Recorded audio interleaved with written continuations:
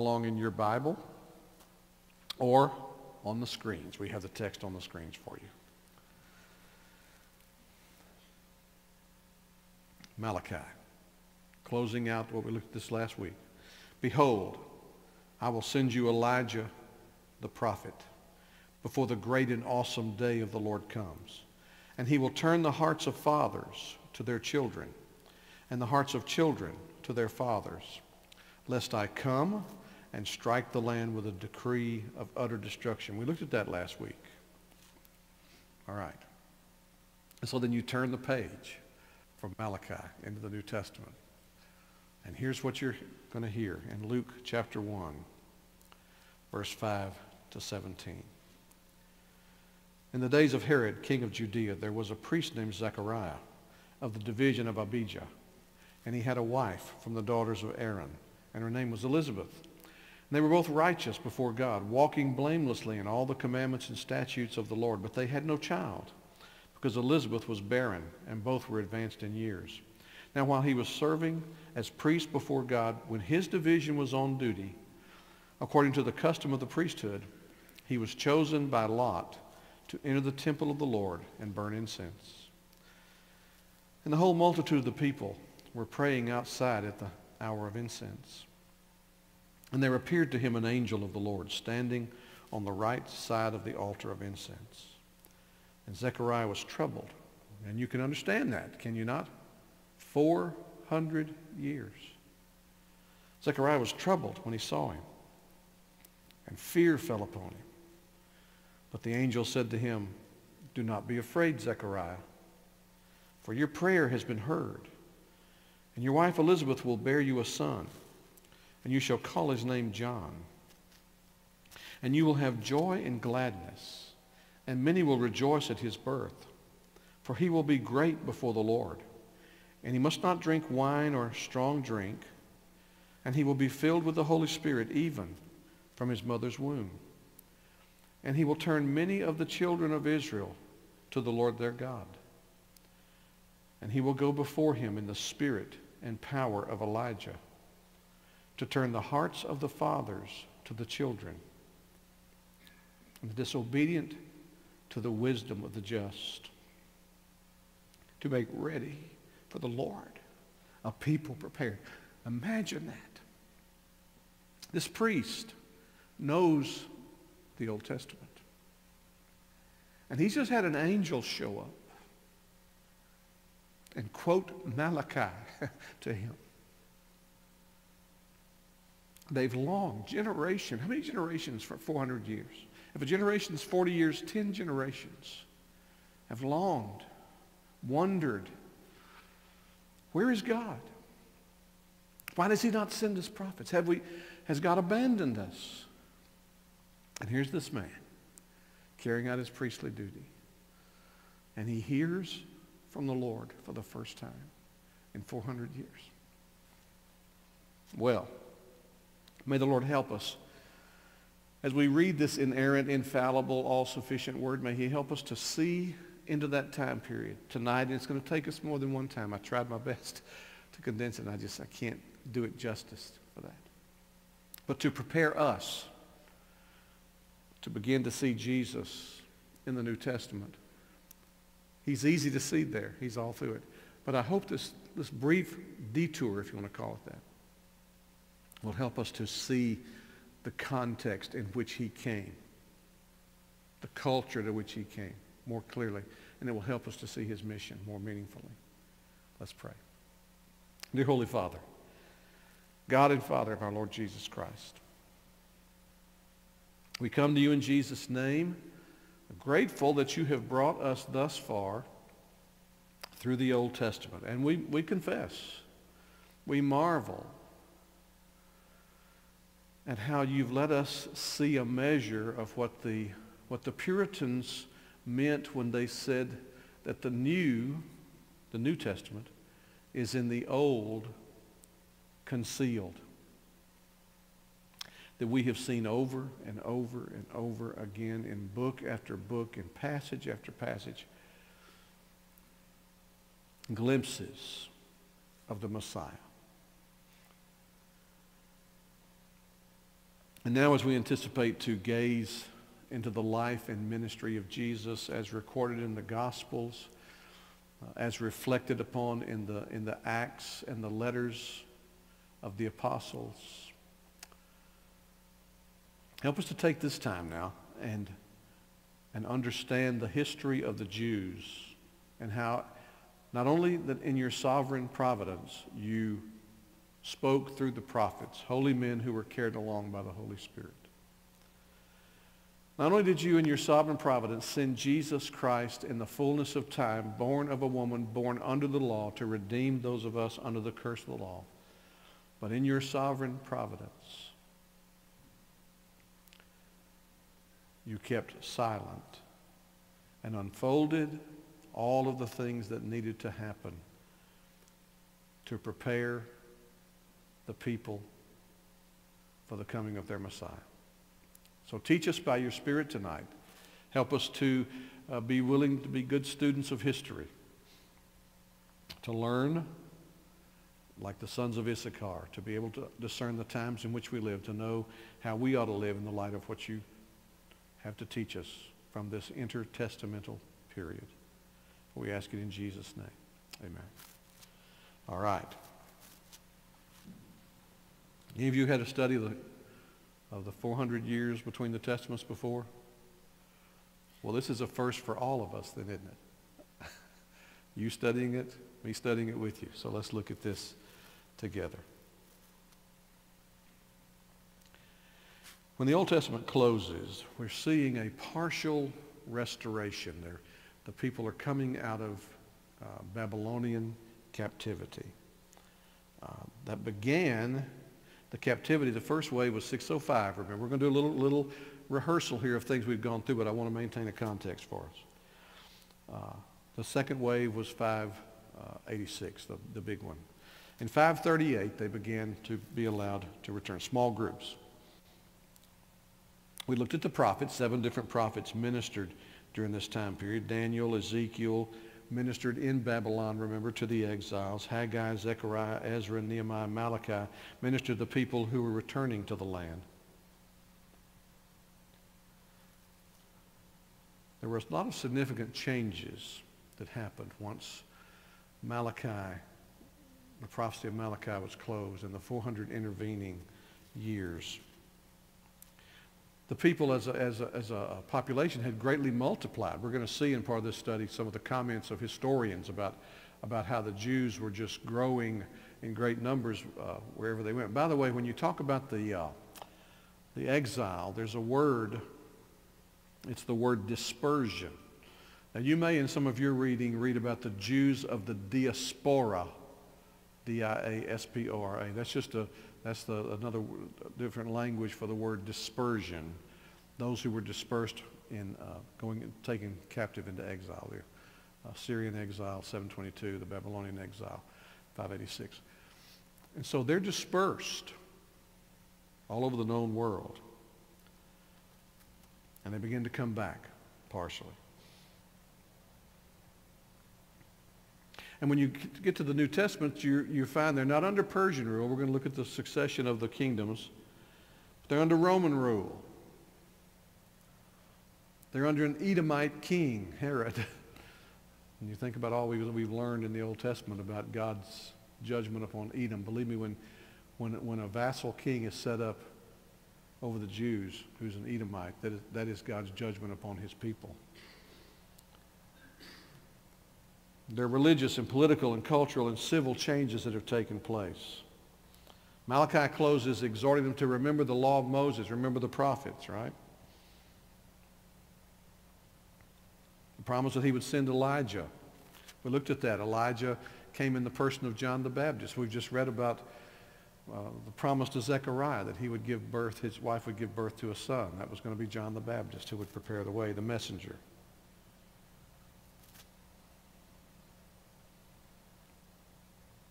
Someone said this as I was reading.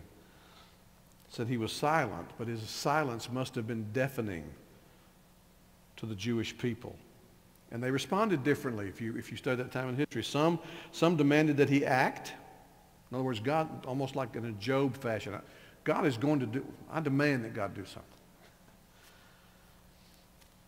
Some said we're too sinful. We've sinned away the day of his pleasure. And that he will be silent as long as we lack faith. But what you see, and we see this, should see it clearly, is that his 400 years of silence was a part of this plan that he had to heighten the sense of expectation, to remind that you do not take for granted the nearness of the presence and pleasure of God.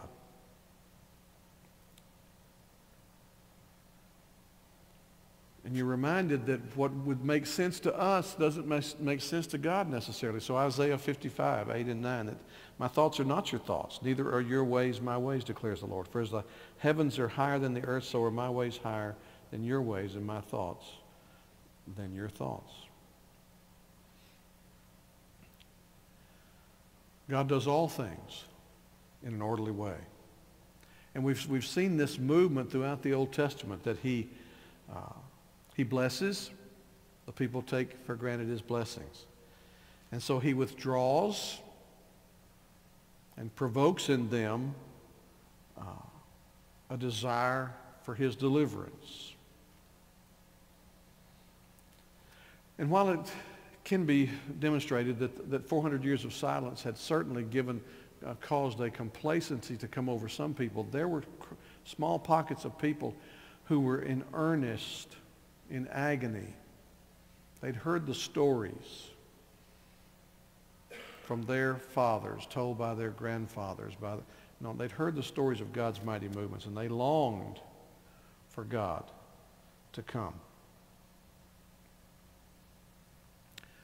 And so at this point, they've exhausted resources. And we need to just remember in the scheme of Jewish history that during this time, this 400 years, Jews and Samaritans who had kind of dwelt together with an uneasy relationship, that they became religiously and ethnically separated during this time. And we see this in the gospel narratives. The woman at the well. Also, Aramaic, a different kind of language from Hebrew, began to replace Hebrew as the common tongue. That'll be instructive because when Jesus comes to teach, he will occasionally speak in Aramaic in the Gospels.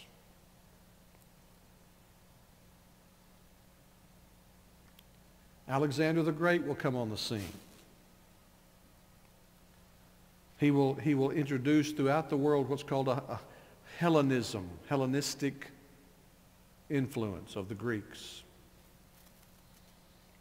Greek, Koine Greek, which you may not know this, but for the longest, scholars years ago were trying to figure out what is this language, this Greek in the New Testament, because it did not match up with classical Greek.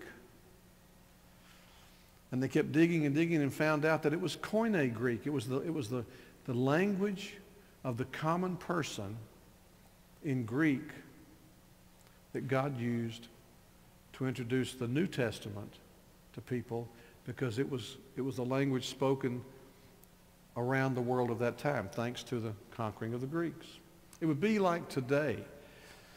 If God were going to write revelatory scripture today, he would no doubt write it in English, because English is a universal language around the world. And because of these things, Judaism became increasingly threatened as a distinctive culture with their distinctive Hebrew language. And there's a resistance from the Jews to this. And this is what's going to explain, when we get into this, the presence of some of the many writings, the intertestamental writings that take place as they're trying to maintain their identity. And so Judaism comes to be developed, along these lines. It's called the three pillars of Judaism, if you want to put that slide up. The three pillars of Judaism. the law, which is the Torah, the prophets, the Navim, and the writings. And we've given you a term that you would find in some of your studies called the Tanakh, T-A-N-A-C-H. It takes up the Torah, the Navim, and the other word for the writings. And so this makes up the revelation of God to the Jews, what we call the Old Testament. But there was also the synagogue, one of the things that's going to happen in the intertestamental period, because they have been abandoned in exile. They've been taken from the temple. They begin to develop these synagogues. And the synagogue, the presence of the synagogue, introduces a very different approach to the worship of God. The temple was filled with sacrifice, emphasizing sacrifice. The synagogue emphasizes obedience to the law. The temple takes up ritual. The synagogues pressed expression, personal piety. And you'll find that this becomes a great preparation for the invasion of Jesus in the first century, when he comes to call for radical transformation of life. Also, a third influence was rabbinism, or the rabbi culture, the teacher culture. And they developed the Talmud and the Midrash. These are two significant documents that are developed during the intertestamental period. The priesthood we saw in Malachi and other prophecies we studied, the priesthood had become corrupt.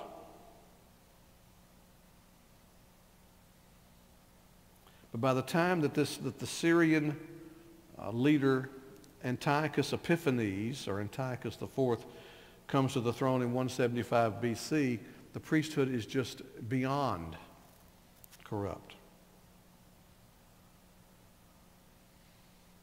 And he mocks them in the abomination of desolation in the temple. And it results in what's called the Maccabean revolt. We're going to look a little more at that. Mattathias was a pious man, priest. And he leads a revolt, and his sons, Judas Maccabeus, Jonathan, Simon the Maccabees, they lead a revolt, and that goes on from 168 to 135 BC. I'm just giving you some introduction here until we plow into this. And they experience for a season in the midst of all these different cultures that oversee them, some freedom, Jewish freedom. And if you're familiar with the Apocrypha, you recognize the name of the book, First Maccabees and Second Maccabees.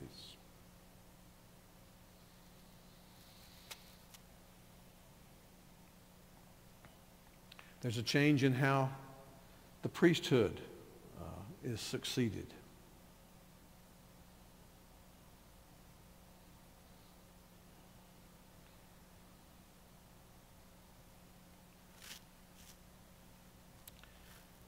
So we need to move a little faster here.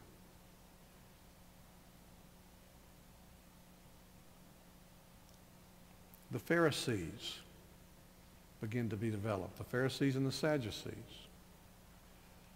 in this time period. I told you this morning, there are people, there are groups we run into in the New Testament that we've heard nothing about throughout the Old Testament. You hear nothing about the Pharisees. They represent the common people. The Sadducees represent the temple. In fact, I was reading one article that said the Pharisees represented the synagogue movement. The Sadducees represented the temple movement. And they only embraced the Torah. They only embraced the law of the Old Testament. They didn't recognize anything outside the law as valid. They rejected a lot of doctrine that had been developed. The psalmist says, I will dwell in the house of the Lord all the days of my life. Sadducees rejected that, the idea of resurrection. because it wasn't in the Torah, wasn't in the law. And they're at great odds. They're looked upon as the aristocrats of the Jewish religion. The Pharisees looked upon as the commoners. And they have a lot of tension between one another. You're going to see in the New Testament, there's only one thing that brings them together, and that's their mutual desire to destroy Jesus of Nazareth. And that's the only time you can find historically that the Sadducees and the Pharisees ever joined together to do something. They were sworn enemies other than that. Josephus, a Jewish historian, writes about a lot of these things.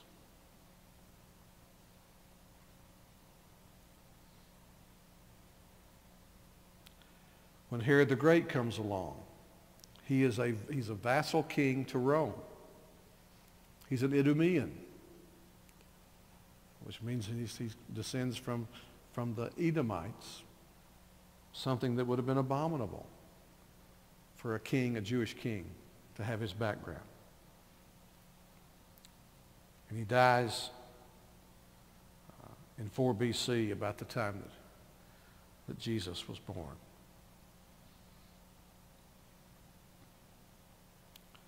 So, let's move. I knew my challenge was going to be not to get bogged down in this, and I don't want to do that. So what I want us to do is look at some citations from Jewish and other historians, Roman historians. Cicero was a Roman historian. He says, Judaism was, quote, a barbarous superstition, and its followers were a mob. Juvenal, another historian, writes that their Sabbath rest demonstrates their laziness.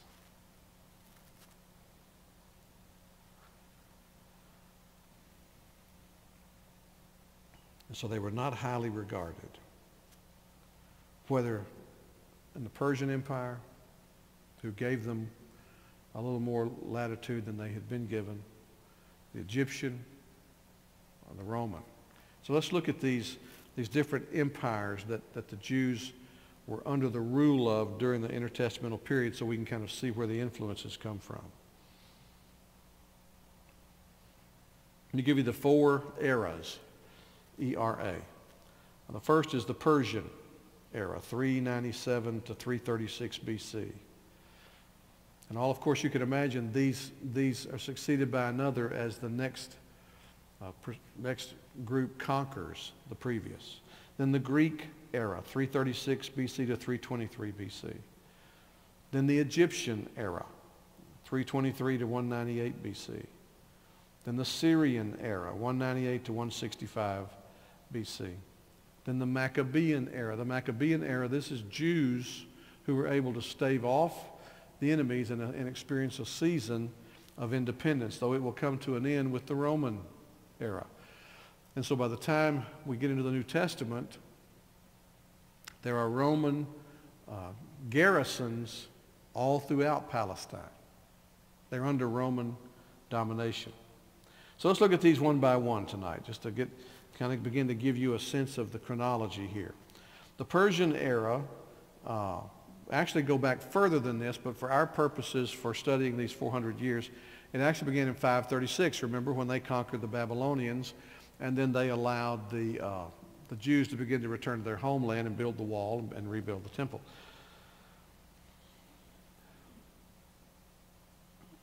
So what did these Persians contribute to the Jews? It was a sense of foreign policy,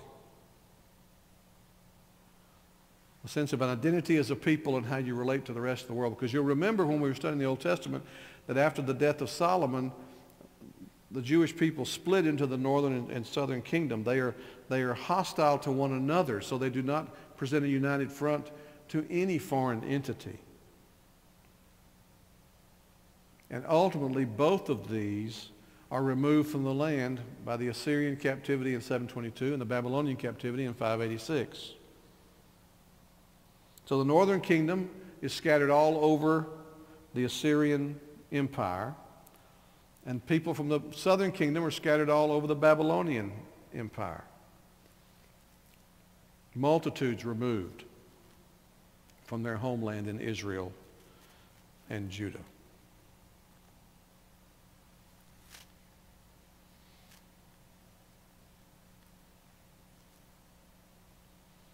Just a second.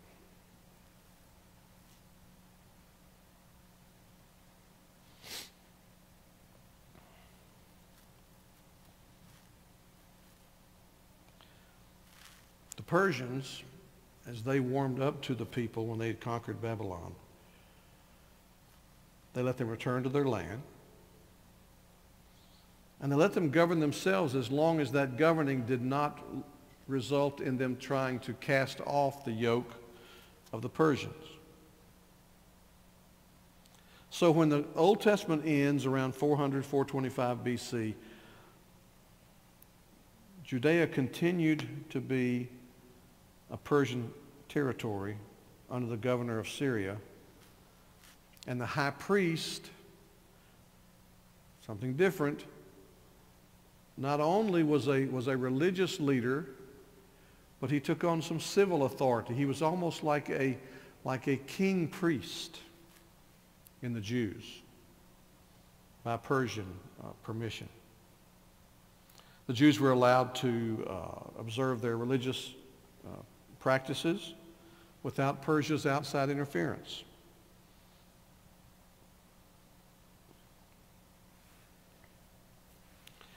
And it was an internal rivalry over who was going to be high priest that resulted in the partial destruction of Jerusalem by the Persian governor. So it was an uprising that the Persians put down. And so the Persian era gives way to the Greek era in 336 to 323 BC. Alexander the Great, you'll remember, in 331 defeated King Darius, the Persian king, Darius III. And it gave him control of the Persian Empire. Alexander the Great, as a conqueror, extended more influence over the known world than any other conqueror. He conquered Persia, Babylon, Palestine, Syria, Egypt, I don't know if you knew this or not, as well as Western India. His empire was extensive. Now, his life was short, though. He only reigned over Greece for 13 years. He died at the age of 33. But his influence lived long after him. His desire was to establish a worldwide empire unified by language, custom, and civilization. So under his influence, the entire Western world began to speak and study the Greek language. And you call this process, in case you're wondering, it's called Hellenization. For example, if you're familiar from college, what were the Hellenic clubs? Well, they're sororities and fraternities. And what are their letters? They're Greek letters, Alpha, Chi, Omega. It comes directly from this Greek influence over the Western world. Hellenization was the adoption of Greek culture and religion in parts of the world. In fact, this is something to study historically. It was so popular, so pervasive, that even when the Romans come into power, which we will see in our little chronology here, the Romans bring the Latin language. Who speaks Latin today? Nobody. It's called a dead language. When I studied it in high school, you could study French or German or Latin. And I can't give you any meaningful explanation as to why I studied Latin rather than French or German. I think Spanish, maybe even Spanish. So there were those options. But it didn't survive. Even though the Romans came into domination and the Roman Empire, as expansive as it was, They dealt with Greek-speaking people. Latin never supplanted Greek. But Alexander, even as great a conqueror as he was, he still permitted the Jews to observe their laws, and he granted the Jews an exemption from taxes during their sabbatical years. Very interesting. That when they would celebrate a 7th year in their sabbatic cycle, he recognized that and honored that by exempting them from taxes. He wanted to unite the world through Greek thinking and speaking.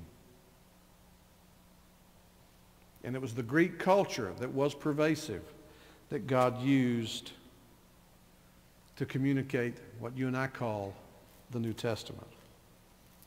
They were a polygamous people. They worshiped many gods, polytheist, worshiped many gods. And that, of course, would come into direct clash with the Jewish worship of the one God.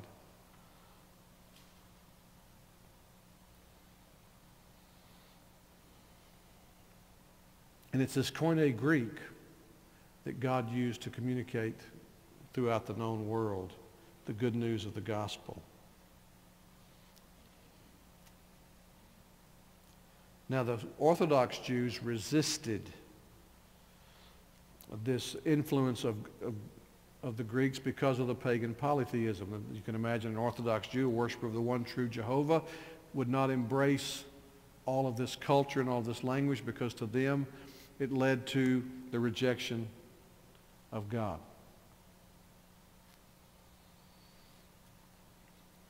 And it was during this period that the Greek language was so pervasive that the Old Testament, the Hebrew Old Testament, was translated into Greek. You've heard us talk several times throughout the study of the Old Testament about the Septuagint. The Septuagint. The Septuagint is the Greek translation of the Old Testament, not Hebrew Old Testament. And I told you at the time that it had several values. Obviously, the value in that day was that everybody under Greek culture could read the Old Testament. They could read about the movements of God. They would have never touched it had it stayed in Hebrew. But another one of the values for those of us in our day and time in studying is in order to translate a Hebrew manuscript into Greek, you had to make some one-to-one equivalencies. That this Hebrew word would be this word in the Greek. And that then became the bridge to let us know how the Old Testament and the New Testament in Greek communicate with one another. Those ideas that are the same. And so it proved to be a very valuable. But then this is replaced in 323 BC by the Egyptian era. Alexander the Great died in 323. His empire was divided into 4 segments under 4 of his generals: Ptolemy, Lysimachus, Cassander, and Silenus. Ptolemy, spelled Ptolemy, was named Ptolemy Soter. Now you won't recognize that. Soter is the Greek word for Savior. He set himself up as the people's Savior. He was the first of the Ptolemy dynasty, which was very influential.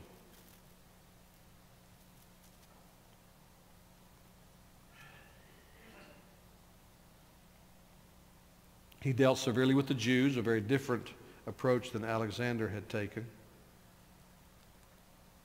And then as he was succeeded, a fellow called Ptolemy Philadelphus had a different attitude toward the Jews. The Septuagint was authorized during this period.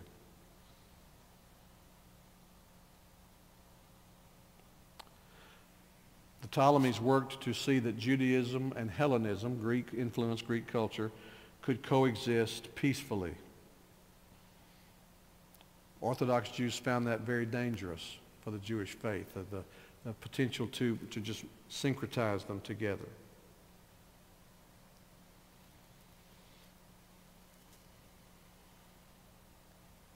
The Jewish worship was influenced by this. It became, again, one of the one of the things that God chided them for in the Old Testament was an external form rather than internal influence. It was during this time that two religious parties emerged. The Hellenizing party, which was pro-Syrian, and the Orthodox Jews, and they had a name. The Orthodox Jews were called the Hasidim. You may have heard that term. A Hasidic Jew, you've heard that? Hasidim means the pious ones. These were the predecessors of the Pharisees. And because of this struggle, we talked about the high priestly struggle earlier, because of this struggle, then Jews began to be divided along political, cultural, and religious lines. And as I said earlier, this is what brought about the attack by Antiochus Epiphanes in 168 to squelch this kind of religious, political upheaval. Israel found themselves caught in the middle of a conflict between the Ptolemy dynasty and the Egyptians, who were on the rise.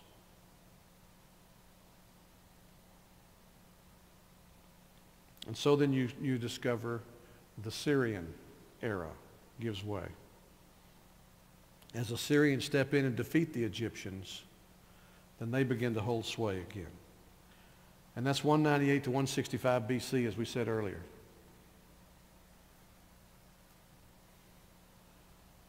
The Jews came under the control of Syria. They were treated very harshly, very differently than they had been under Alexander.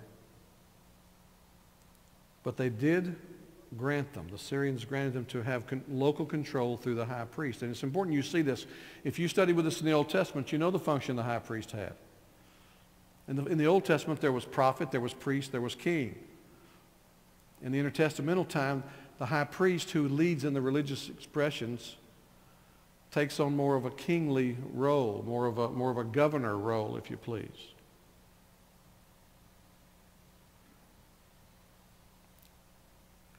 And a conflict broke out when the Hellenizers, the Hellenistic Jews, if you understand, the Jews who have bought into Greek culture, by this time Jews who have been born into Greek culture and are Jewish only in their bloodline,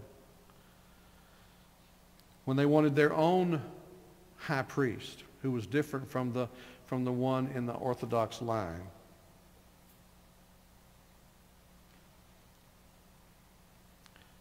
and conflict broke out, and there was the great rise of Antiochus Epiphanes, who sacked Jerusalem in 168 BC, trying to destroy. His goal was to destroy every distinctive characteristic of the Jewish faith. He outlawed sacrifice. He outlawed circumcision. He outlawed the Sabbath. And he outlawed the feast days. And in addition, he mutilated and destroyed nearly every copy of the Hebrew Bible.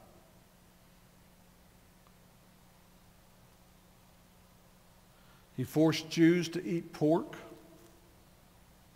to make sacrifices to idols. And he went into the most holy place. You may remember this if you know your Jewish history. And he built an altar there and sacrificed to the god Zeus.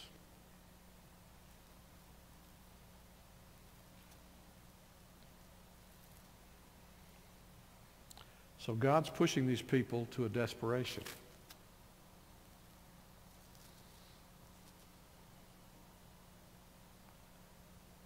And what this results in here is a backlash, the Maccabean period. 165 to 63 BC, about 100 years. There was a priest named Mattathias, who was one of the Hasmonean priests, had 5 sons, and he lived just northwest of Jerusalem. Syrian officials tried to enforce heathen sacrifice in that village, and Mattathias revolted. He killed a Jewish emissary who'd been sent by the Syrians. He killed a Syrian official, and he fled to the mountains with his family, and thousands of Jews joined him. After Mattathias' death, 3 of his sons carried on the Maccabean revolt. It was the Maccabean family. Judas Maccabeus, 166 to 160. Jonathan Maccabeus, 160 to 142. Simon Maccabeus, 142 to 134.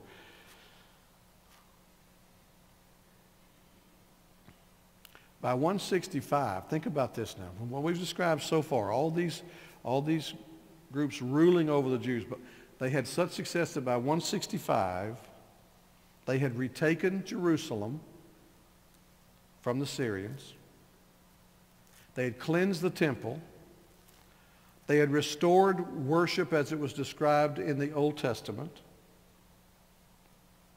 And if you want to know is there any Jewish celebration that commemorates that event today? It is the Feast of Dedication, which we know as Hanukkah. Hanukkah represents the restoring of the Jewish religion to the holy city, Jerusalem. And it's interesting, we'll see when we get in the Gospels, Jesus himself celebrated the Feast of Dedications as recorded in John 10:22.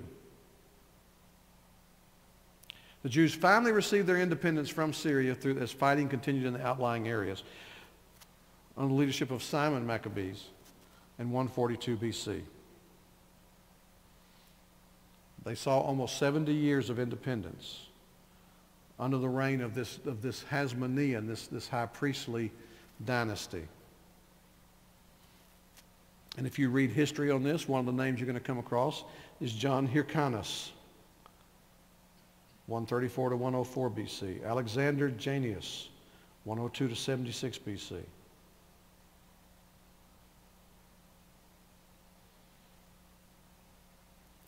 One of the most significant religious developments of this period resulted from the strong difference of opinion concerning the kingship and the high priesthood.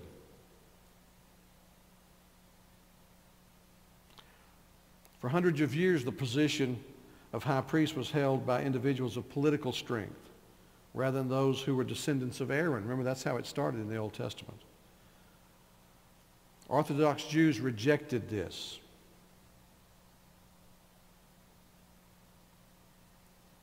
And so John Hyrcanus becomes a key figure. He becomes governor and high priest. He conquers the area across the Jordan, called Transjordan. He conquers Idumea, and he destroys the Samaritan temple. He referred to himself as a king, which of course flew in the face of the Orthodox Jews, who do not recognize the combining of king and priest. And these Orthodox Jews by this time have a name. They're called Pharisees. And Pharisee literally means separatists. They recognized no king unless he was of the lineage of David. They recognized no priest unless he was of the lineage of Aaron. But there were those who supported the Hasmoneans. They were called Sadducees, from our Hebrew word meaning righteous. And this is when you see these terms surfacing for the same time. So as we head into the New Testament, it's helpful to know the backgrounds of this. These folks clash with one another because one has embraced the status quo of king and priest being together. Others have stood firm and said, no. If you can't trace your lineage to Aaron, we don't recognize you as a priest. If you can't trace your lineage to David, we don't recognize you as a priest. Do you see some of the struggle they would have had in rejecting Jesus? John Hyrcanus, by the way, he became a Sadducee. But this all came to an end in 63 BC. When a Roman general named Pompey conquered Syria and entered Israel. There was a fellow named Aristobulus II who claimed to be the king of Israel at this time.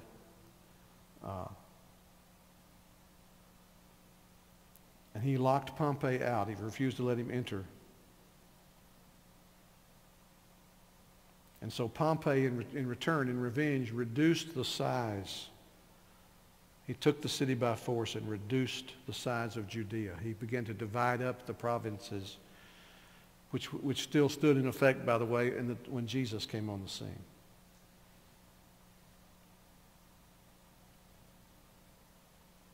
There was a fellow named Antipater, who was an Idumean, who was appointed the procurator of Judea by Julius Caesar in 47 BC. Antipater's son, Herod, eventually became the king of the Jews around 40 BC. It's Herod the Great, by the way, who carried out the building of the new temple in Jerusalem. He was a devoted Hellenist, even though he oversaw the temple building. And he hated the Hasmoneans, the high priestly dynasty that had ruled. Herod ultimately killed every descendant of the Hasmoneans, including his own wife, who was the granddaughter of John Hyrcanus, as well as his own two sons, Aristobulus and Alexander. And Herod was the man on the throne when Jesus was born in Bethlehem. The Pharisees who were operating at this time believed in the strict adherence to the scriptures. We told you earlier, the law, the written law. And they also embraced the Mishnah, the oral law, as long as it flowed from the Torah.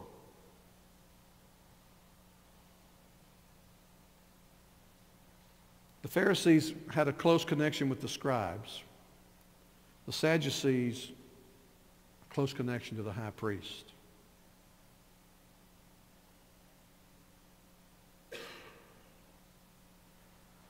And because of the Sadducees, as I said earlier, were more of the aristocratic type, their emphasis was more on social, political, and earthly aspects of working out, of applying Judaism. So what did Rome, we talked about some of the other influences, what did Rome bring to the table? This is fascinating. When Rome began to conquer the world, when the Roman Empire began to expand far beyond Rome, it brought with it some things that set in motion the coming of Jesus. I don't know if you've studied this or not, or maybe you did years ago. If you remember something called the Pax Romana, P-A-X Romana, the peace of Rome. Rome, by expanding, conquering, they conquered the Germanics, they conquered east and west and north and south. They brought with them the Roman garrisons, which maintained a peace, the Pax Romana. But they also brought an influence, though their language never caught on, they brought an influence called the Lex Romana, the law, L-E-X, the law of Rome, Roman law, carried across the known world. With Roman law and with Roman garrisons, there was a measure of law and order. And Roman law, of course, is what's behind English law and what influenced our country. But they also brought what's called the Via or Via Romana, the VIA, the Roman roads. They built a massive network of roads so that they could travel and stay in touch, send their garrisons out to police and watch over the conquered territories. And it's been pointed out, rightly so, that with the combination in a world that otherwise would have been full of turmoil and hostility and danger, that the Romans brought a settling which opened the door for the advance of the gospel when the gospel came. You could travel the Roman roads system and not just be charting out into the wilderness in danger of being mugged or murdered by thieves and robbers. You could travel the Roman roads under the Roman peace, which was supported by the Roman laws. And so these three things that's been observed through history, the Pax Romana, the Lex Romana, the Via Romana, these things came together, as Paul would say in Galatians, in the fullness of time. In the fullness of time. And only the Romans did this. The Greeks, in all of their influence of culture, did not accomplish this. The Persians did not. The Egyptians did not. The Syrians did not. And the Jews, even when the Jews had a measure of independence, they fought with one another.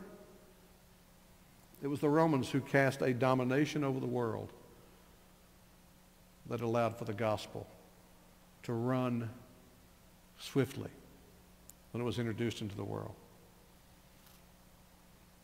They had a stable government, the Roman Senate, with the Roman Caesars.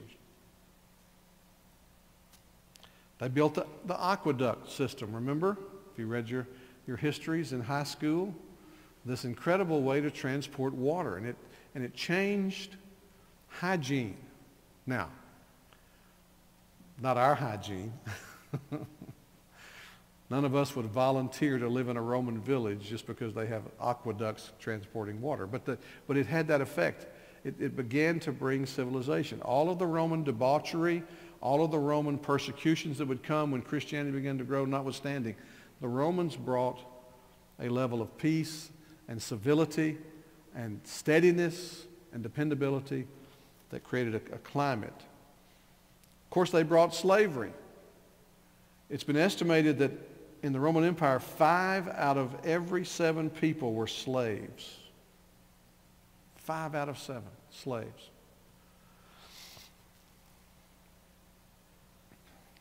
There were no Jews alive that would understand or appreciate the slave culture, but they come from a culture who was in bondage to Egypt before the Exodus. And of course, the New Testament culture, those who were brought savingly to Christ in the New Testament, in these regions were predominantly slaves. The people being brought into an arena where they had no choices, where they had no liberty. The gospel came with a word of liberty. The Romans would defeat a people and would take them slaves, almost without exception. One of the records I read said that the Emperor Titus of Rome, after his Palestinian campaign, sold 90,000 Jews into bondage.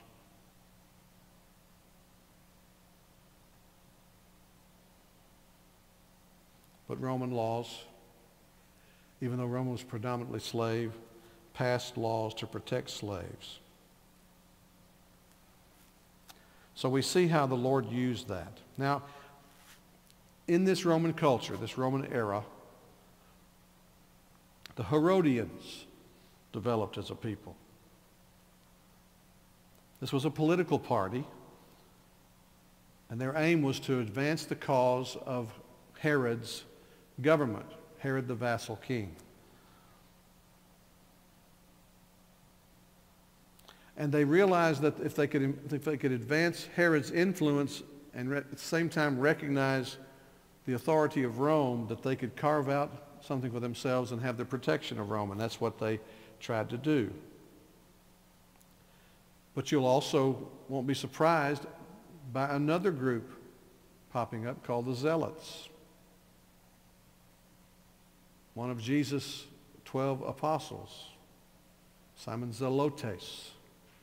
The Zealots was a political party that was in direct opposition to the Herodians. They saw them as selling out. The Zealots refused to conform to Roman rule. And they were active and aggressive. They took up arms as guerrilla warriors. The Zealots represented what some called a fiery nationalistic spirit. And then there was another group that emerged. The Essenes, E-S-S-E-N-E-S. The Essenes were a religious sect who withdrew from ordinary society. It was a monastic type of life. And they took a very mystical approach to Judaism. Remember now, the Pharisees had a rigid Torah embrace of Judaism. The Sadducees were more of, I don't know if it's fair to call them liberals, but they were definitely more progressive. They moved among the elite of the Jewish population, and it was more of a political, social approach. The Essenes removed themselves, put out with everything they saw religious, and it becomes a very mystical, experiential approach. They had a passion, one writer said, for the spirit of the law and for being separated unto God. But they did not see anything evangelistic about Israel's mission. They were content to block out the world and ignore its problems and let it die without hope. These are your groups that spring up in the intertestamental period. None of these groups exist as such in the Old Testament. And yet every one of them play a role in the New Testament. And God uses them to advance his cause and to manifest his intentions. I'm going to look at one more thing and then we're going to stop for tonight. The majority of Israelites during this period now, we've moved from the time when Malachi goes silent to the time approaching the birth of Jesus. The majority of the Israelites lived outside of Palestine during this time. They were found throughout the Mediterranean basin. They're found throughout Mesopotamia, the melting pot of civilization, birthplace of civilization. And I told you earlier, because they're outside of Palestine, they developed the synagogue approach to worship. You had to have, I believe it was 10 or 12 male heads of families in communities to establish a synagogue.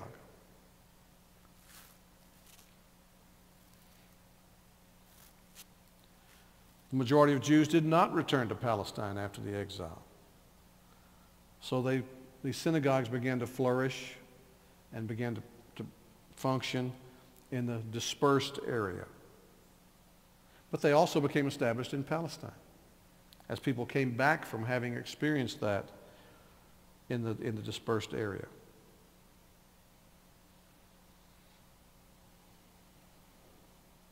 And this, of course, had to affect the influence of those who were in charge of the temple, the Sadducees.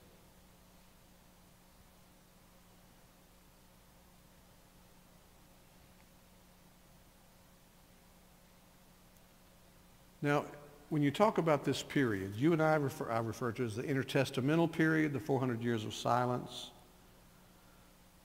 Catholics, however, and Orthodox Christians, like the Russian Orthodox Church, the Eastern Orthodox, refer to this as this is a big word, but hang in here with it, the deuterocanonical. Remember the book of Deuteronomy? Deuteronomy is simply deuteros, second, nomos, law, the second giving of the law. So the deutero, second, canonical, the second expression of God's truth. And guess what's going to show up in Catholic Bibles and Eastern Orthodox Bibles as a result of them using this language of the deuterocanonical period? Well, the Apocrypha, books written during this period. We're going to look at that next week. Another group of books that doesn't show up in their Bibles. If you've ever seen a Catholic version of the Bible, the Douay version, D-O-U-A-Y, I think is how it's spelled, Douay version. If you go to the back, there's all these books that you don't recognize because they're not in your Bible. It's called the Apocrypha. There's another group of books we're going to look at. We won't take a whole lot of time looking at, called the pseudepigrapha, the false books, the false writings. And these books are sort of a mixture. The Apocrypha and the pseudepigrapha talk about some things historic, some things that they've drawn from the Old Testament. And we're going to see some of that as we move through this. But it's critical to know that that's the period in which these things came out. And you can read some of that with profit as long as you understand when you're reading it, you're not reading Scripture. Not canonical, not a part of the canon of Scripture, the Old Testament and the New Testament.